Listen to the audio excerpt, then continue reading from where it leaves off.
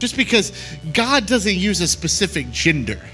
God doesn't use a specific person, because the Bible says that he doesn't value one person over another. No. He uses availability.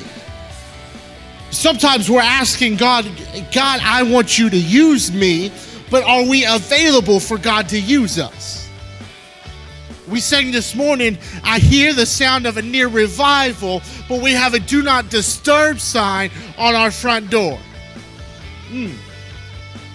Are you available? And I like the idea, because God is going to use whatever seems foolish in man's eyes to bring out the glory of himself in.